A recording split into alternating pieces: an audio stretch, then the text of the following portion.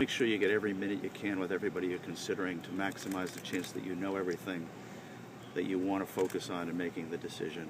I think that was the biggest thing. It's part of the reason the search took, longer.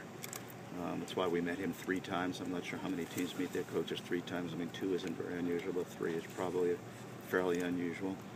I think that was the biggest lesson. Just spend as much time as we possibly could, not just with the person that ended up as the job, but with everybody else you were comparing them to make sure you had as much information as possible to make the decision. What was the final tally on interviews?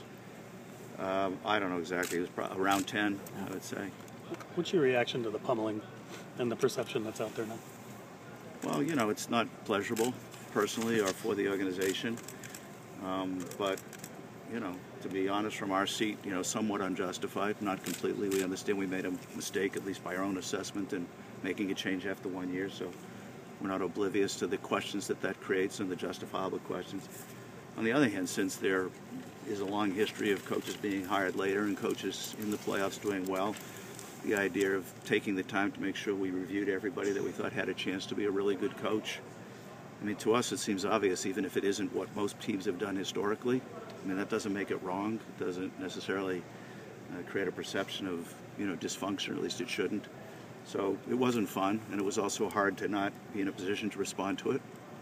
But, what you got to do in the end is try to focus on what you're trying to do, which is find a coach you think could lead the team effectively for a long time. Joe, and tried to stay focused on that. Is the length of his contract 4 years? It's actually 5. Joe, because we may not see you before something changes. The Dolphins have taken... Won't happen that quick. No. This is a non-coaching question.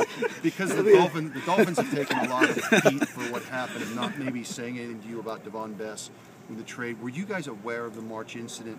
And have you contacted the league at all? And also, aside, have you been in contact with Devon?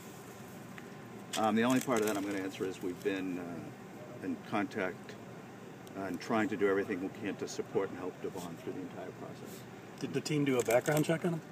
I don't want to answer anything beyond what I just said. And will he remain on the roster on your active list? He's on our active list as we speak, and I don't anticipate that changing, but obviously at some point we'll review that. Joe, the decision to not do the second interview with Quinn or do it, did that go into today? Were you still kind of kicking that notion around today? First of all, the premise of the question may or may not be true.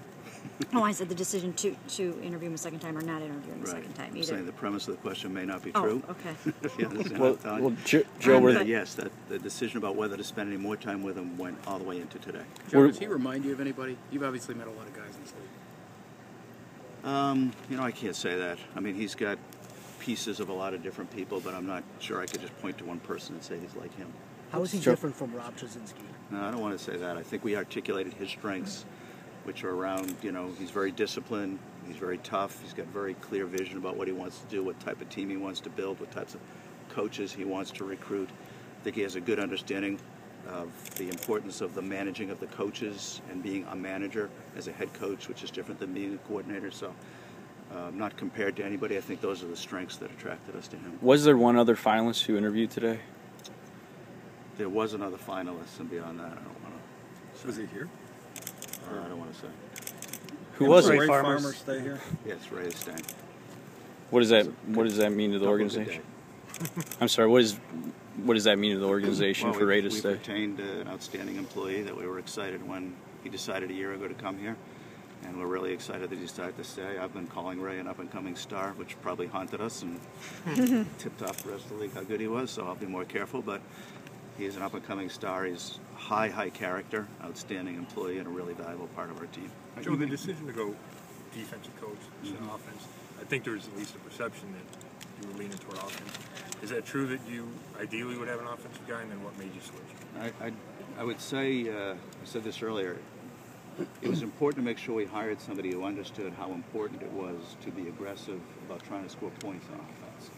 Some people think, and in most cases it's probably true, that's more likely to be an offensive-minded guy.